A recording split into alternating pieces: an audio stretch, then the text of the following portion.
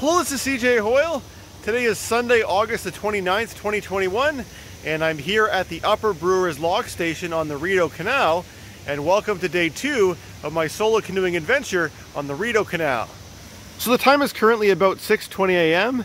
and I'm just working on getting everything packed up and ready to leave for the day. You can see that my tent still needs to come down over there, and there's also a bunch of other tents that are located over here from other paddlers who were doing the same thing camping here last night. One of those tents belongs to a couple who were here with a canoe, and the other 3 tents belong to those 3 kayakers who I shared the Lower Brewers Lock with yesterday.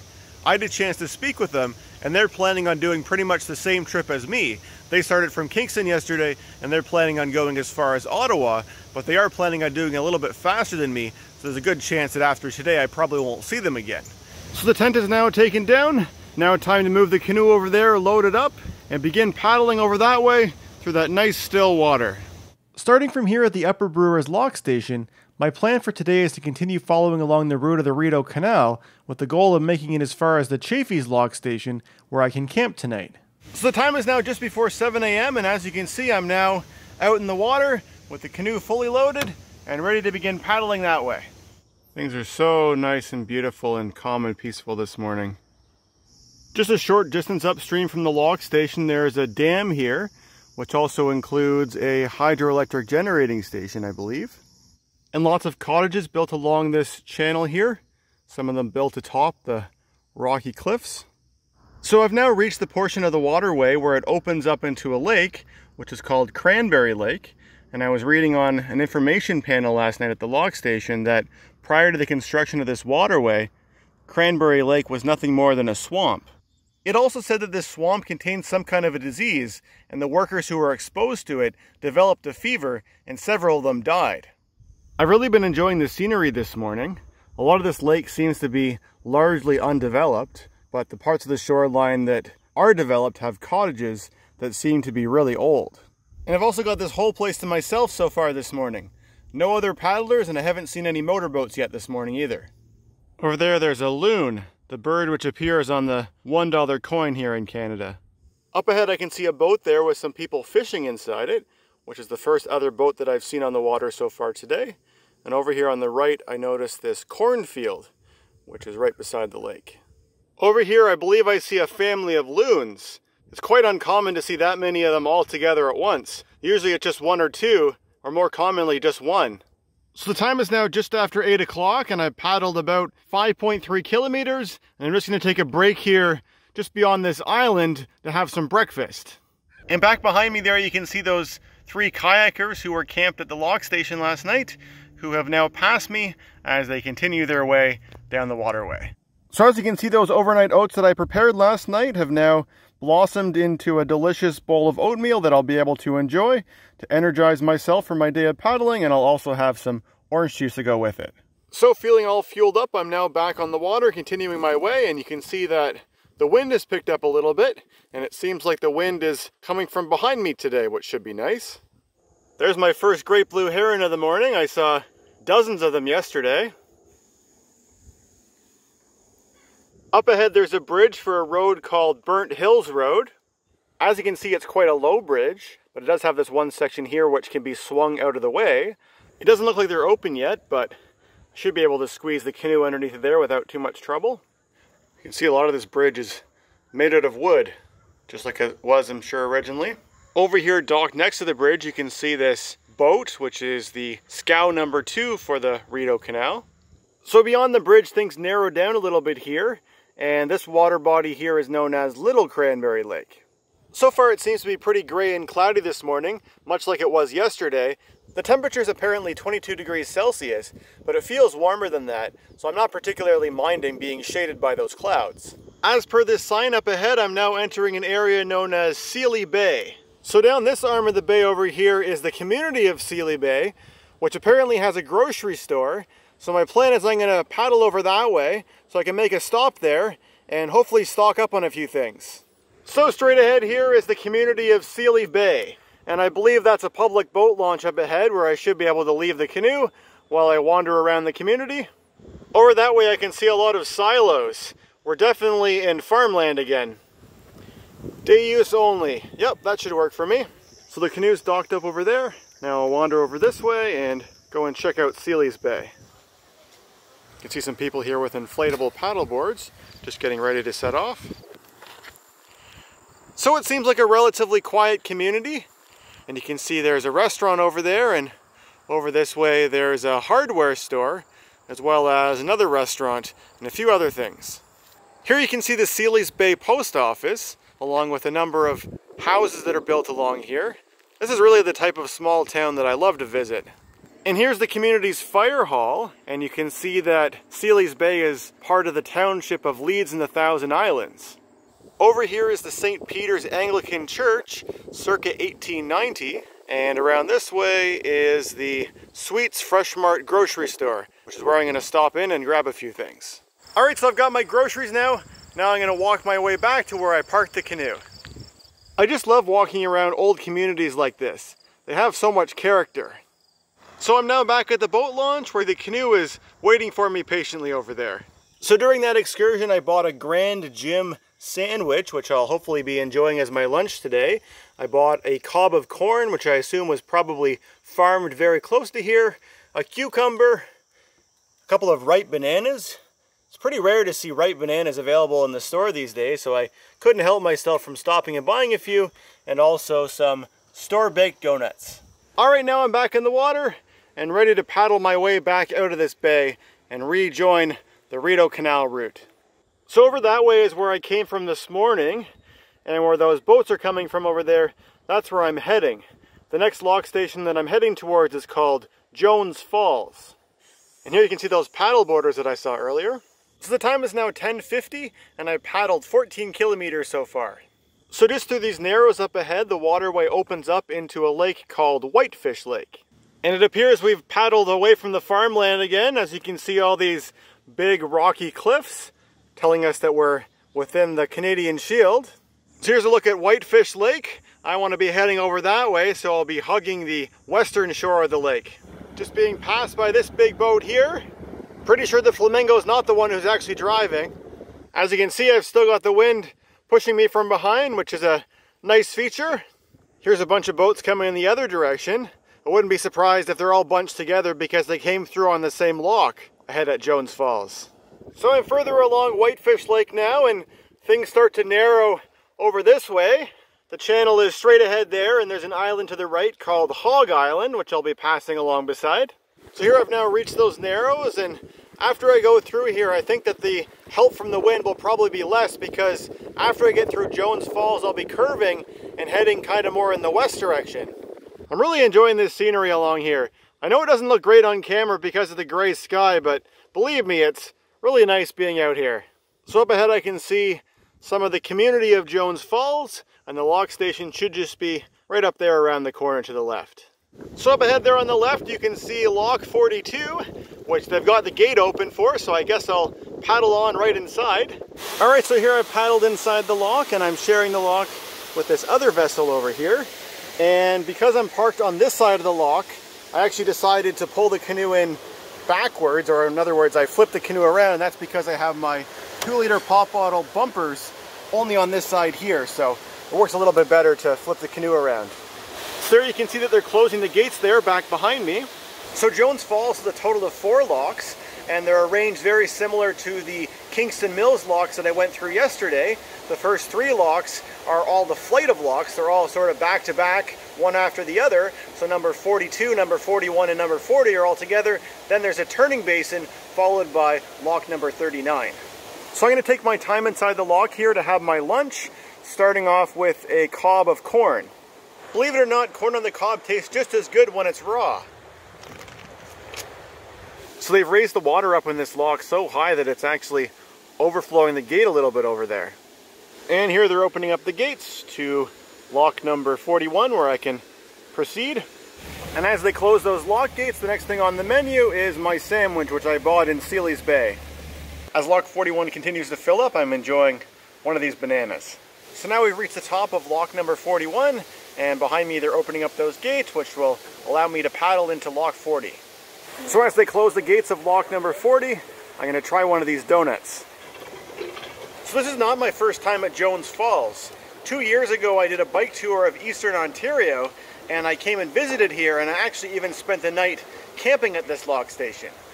So we're now up at the top of Lock 40, and they've opened up the gates, and I'm going to let this boat go ahead of me. And over here to the right is where I had my tent pitched the last time that I was here in Jones Falls.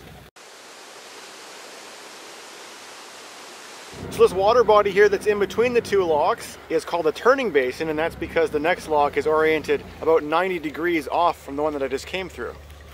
So I'm just approaching lock number 39, and over here to the left there is a old stone building. So here you can see they're closing up the gates of lock number 39. Jones Falls has a lot of really nice scenery, including a massive historic stone arch dam that was built when this lock station was first opened. Since I was just here 2 years ago though, I'm deciding to stay in the canoe and not get out this time. But if you do want to see a little bit more around Jones Falls, I definitely recommend going back and watching that video that I filmed 2 years ago here. Something that I remember learning the last time that I was here in Jones Falls are that the locks that are built here are among the highest locks on the canal. Alright, so here they open up the gates, and I'll proceed my way out of lock number 39. And up here at the top of the lock, sort of where that grassy area is, that's where the top of that stone arch dam is. So kind of underneath this water, that stone goes very deep down, and it has obviously caused the water levels to go up quite a bit from what it used to be, which would have just simply been a river running through a rocky gorge. So the route of the waterway continues over this direction, and I'll be paddling underneath that bridge. This bridge is for a road called Jones Falls Road. So I mentioned that trip where I came here in September of 2019 and I camped at Jones Falls, but I also came here on another bike trip back in May of that same year, and I didn't quite make it to Jones Falls, but I did ride my bike across this bridge here. There's another great blue heron over here. They're very abundant around these parts, so I'm not even sure whether it's worth pointing them all out now. There's quite a zigzaggy path through these narrows here. So as I make my way out of these narrows, that lake up ahead that I'm heading towards is called Sand Lake. So as the sky begins to turn blue, I'm working my way through Sand Lake.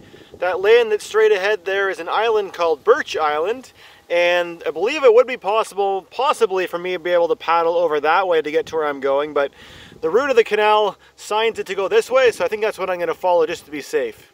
It's also an opportunity for me to see more of Sand Lake than just what I can see here in this small bay of it. Over on my right here, I'm paddling past the Sand Lake Marine. And passing me in the other direction is a houseboat. Looks like a rental boat, big Rideau Lake boat rentals. And I'm just going to be paddling up around that way, working my way around Birch Island to the left. So I've rounded the point of Birch Island, and here you can see more of Sand Lake as it opens up into a relatively large lake over that way. So the time is now about 1:35, and I paddled 23 kilometers so far, and before I go any further, I'm just taking a little break here in the shade from some of these trees on Birch Island because the sun is definitely out now and beating down pretty hard. So I'm now paddling my way in the west direction, and the wind seems to have reoriented itself, so I'm now paddling against it instead of having it behind me when I was coming north. So I'm just passing another island here called Fahey Island, and over towards this end of Sand Lake, things narrow down as the waterway makes its way over towards the Davis Lock. So here's a closer look down into these narrows, and I believe Davis Lock, lock number 38, is just around that corner down there. Alright, so here's lock number 38, Davis. They've already got one of the gates open, so I'll make my way inside. Alright, so you can see that they've closed up that lock gate behind me, and they'll be raising the water level in here up to that upper level up that way. And since the sun seems to have come out this afternoon, I'm going to take this opportunity to put on a little bit of extra sunscreen because it seems pretty intense. When you're going up in a lock, the lock staff always recommend that if you're in a canoe or some type of paddle craft, it's a good idea to position yourself towards the back of the lock, and that's because when they let the water in, there's quite a bit of turbulence inside the lock. So this is, even though I'm bobbing up and down a fair bit here, it would be even worse if I was up that way. Alright, here I am up to the top of the lock, and they're opening up the gates for me to paddle my way out. So here I'm paddling my way away from Davis Lock, and this water body up ahead is called Opinicon Lake. So far, Opinicon seems to be a lake of many islands. So the time is now about 3 p.m. and I paddled almost 27 kilometers, And looking over that way to the left, you can see more of Opinicon Lake. And if you look up to the sky, you can see that some dark clouds are starting to form. I did get an alert earlier for a severe thunderstorm that might be in this area, but hopefully it won't come before I reach the next lock station.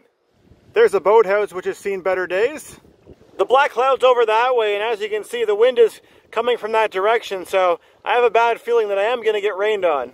So I believe that blue line on that dock is for the lock station up ahead, and things are still staying dry so far, and I haven't yet heard any claps of thunder either.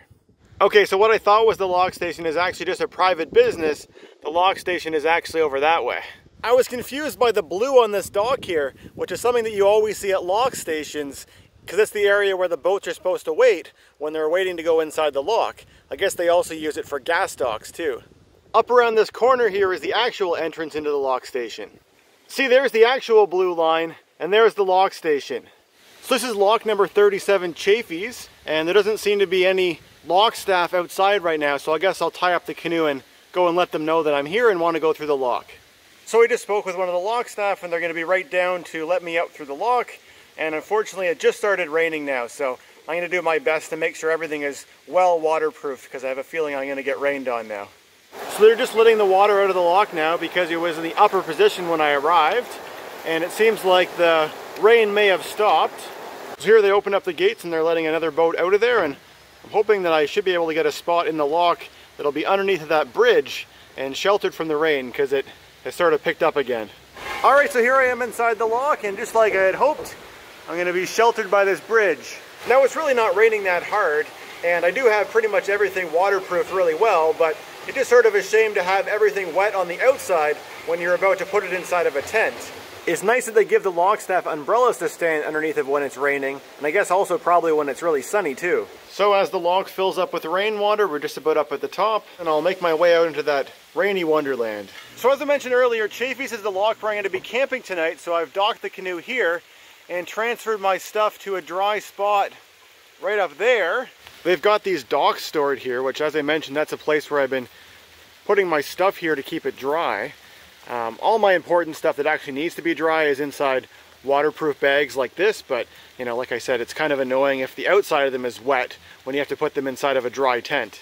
Here's a look at the lock station up from the top, and on the top side there are quite a few other people camping here tonight. There's a big pile of canoes down there, and this is the lock station building where I'm hoping to purchase my camping permit for tonight.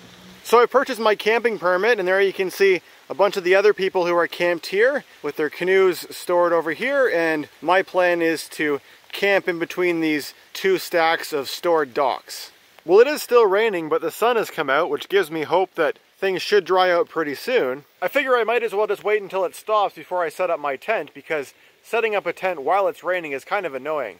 So the rain has now stopped and the sun is shining brightly, and my tent is set up over here now, and I was also given a sandwich by one of my neighbors. So that sandwich came from a nearby restaurant which is called the Opinicon, and as far as I know it's the only restaurant that's around in this area, and it's actually where that blue dock that I saw earlier was. That's actually that restaurant, and I had read a little bit about this restaurant ahead of time, and I thought maybe I'd be able to go there for dinner tonight, but I'd also seen that they had some unusual rules due to the pandemic. They were sort of operating in an unusual way. So I wasn't necessarily, counting on it. I have all kinds of, packaged foods that I can eat instead. But anyways, after I arrived here, I was talking to one of those other canoeists, and I was sort of, saying, oh, I might go over there for dinner, and he said, oh, actually, they've already closed, and you missed your chance to place your order. And I said, oh, okay, not a big deal.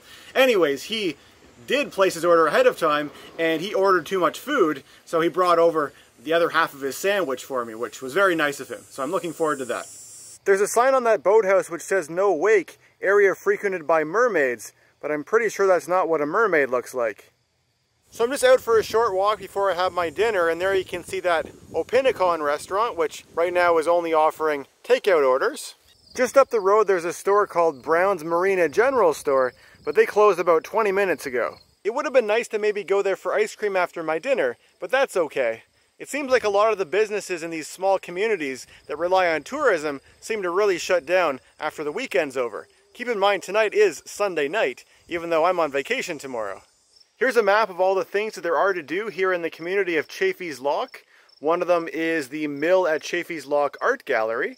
Before I explore any further though, I came back to my campsite here because I'm going to have some dinner because I'm feeling quite starving. So on the menu tonight I'm going to have that cucumber that I bought earlier, as well as that sandwich that was nicely given to me by my neighbor, and probably an apple as well, and if I'm still hungry, I've got a couple other things that I can supplement this with. So before this area was known as Chaffeys Lock, it used to be known as Chaffeys Mill, and that's because the Chaffey brothers built a series of mills along here, along the rapids between the two lakes. The first of those mills was built back in 1820, but 6 years later in 1826, they were all destroyed to make way for the Rideau Canal to come through here. I believe this channel here is where the water would have come from for operating those early mills. This mill building, which is now the art gallery, was built in 1872, many years later. So I still need to brush my teeth and do a couple other things to get ready for bed, but since I figured that nothing too interesting is going to happen for the rest of today, I might as well just sign off for day 2 of this video. So it was another enjoyable day of paddling out on the water. My total distance today was 29.1 kilometers, so just a little bit further than yesterday. And I guess it brings my total for the 2 days up to 57 kilometers. Today was kind of dominated by the wind. It was really nice having the wind behind me for the first half of the day. And the wind was, after that, was kind of a little bit more challenging. At times it was really not even a factor at all. At times in the second half it was also kind of behind me a little bit, but there were also times when it was definitely ahead of me and I was working my way into it. And even worse than that, there were some times when it was coming at me at sort of a 45-degree angle, which, believe it or not, is actually kind of harder to paddle into than just going straight into the wind, because it's kind of hard to, keep yourself pointed when the wind is sort of pushing your bow, out of the way. So anyways, but, and it definitely was stronger today than it was yesterday, and it seemed to be stronger in the afternoon too when I had it ahead of me. But anyways, like I said, it was still enjoyable, and I guess I would say I enjoy the challenge of, figuring out the wind and sort of battling it as I went through my day. I'm really enjoying the scenery so far on the Rideau. In my head, I keep comparing it sort of to what I saw on the Trent Severn Waterway last year, and I guess it's not really fair to compare the two because I've only seen a very, kind of small part of the Rideau so far, where I've seen a much larger percentage of the Trent already. But I've really been enjoying this part of it here. It seems like very natural. Like I really like the sort of the rocks and the trees and everything on the lakes. And there are cottages, but not a lot of cottages. There's a lot of areas where you're like, this would be a nice lake for people to have a cottage on, and you'll just see, a huge long side of the lake that's just completely natural. So I kind of appreciate that. And I also appreciate that a lot of the cottages that are here are just very old cottages. They're built, the way that cottages were built 100 years ago. They're quite small and simple, and some of them are kind of falling apart, which, gives it character. And I don't know, I'm really enjoying my time so far here on the Rideau. It's also good to see other paddlers who are doing similar things to me, and even the boat traffic hasn't been very heavy so far. So yeah, I'm definitely enjoying my trip so far, and looking forward to tomorrow. Tomorrow I'll be paddling hopefully to an island called Colonel By Island, which is not a lock station, but it is operated by Parks Canada, so I should be able to camp there. It's apparently a pretty common place for people to camp. But anyway, stay tuned for day 3 of this adventure, and I hope you enjoyed joining me here for day number 2. If you watched all the way to the end of this video, I'd love to hear your thoughts in the comment section below, and thanks for watching.